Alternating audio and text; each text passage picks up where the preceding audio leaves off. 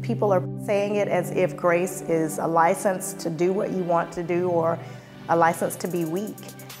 And I wrote this song because I wanted people to know that grace is not to help you stay in a weakened state. It's to help empower you, to make you strong. And grace literally enables you to do anything that God has already put inside of you. My name is Mariee Murphy. I travel around the nation singing because that's what God called me to do. It's my purpose. I go on tour for myself and I sing everywhere. I've been singing since I was a little girl.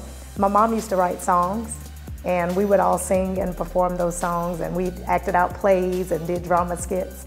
I didn't realize when I was younger that I would always choose to be the lead singer and my sisters would choose to be the background singers. And so when I became an adult and I realized that that was what I was called to do, then all those memories started flooding back. But I've been singing since as long as I can remember.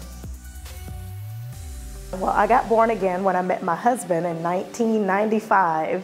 My husband is what the Bible calls an apostle, so he plants churches, he starts churches, and we've planted over 20 of them over the past 28 years. When I met him, I knew about religion, I knew about going to church, but I didn't know about having a relationship with Jesus. My husband actually introduced me to Jesus, and I always say, I call him the man. I say, the man introduced me to the man, which is Jesus. And so the very first song I wrote, I didn't even realize I was a songwriter. My husband said, "You will write songs." I said, "Really?" He said, "So go in there and write a song." I said, "Oh." So I went in my room and I started penning this song, and it was just titled, "Thank You, Lord." It's very short and very simple, but that's the first song that I ever wrote.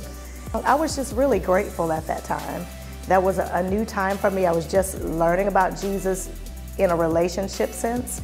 And so I was just really grateful because my life could have taken such a totally different path.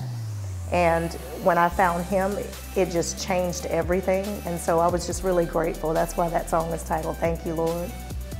28 years ago, my husband said he saw a vision. He said, "I see you." And I can even see the store that we were standing at. We were in the parking lot.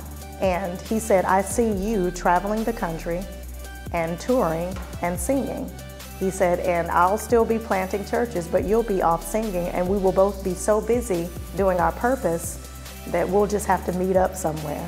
And that was 28 years ago, and now it's happening. The vision is happening. My main focus for writing all of my songs is, like if it weren't for grace, is to empower people.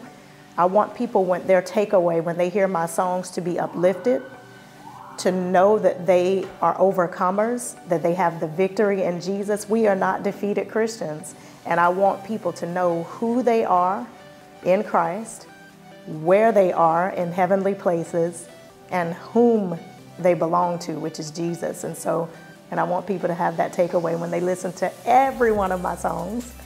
And my husband teaches, he says, we're not booked, we're sent ones. So when people ask me to come sing, I just go. And so when Jesus told us to go, he didn't tell us to wait for support. No, he said go, and he'll supply all of our needs. According to his riches and glory, we get partners or whatever, but even if we don't get anybody, we just pay for it. You set your own stage and you do what God told you to do. That's his motto. He says, he wrote a book called Go, Ready, Set, which means you go, you get ready on the way, and once you get there, everything will be set. But you don't wait till all the ducks are in a row, because they'll never get in a row. You have to just go. Instead of ready, set, go, get ready on the way. Once you get there, everything will be set.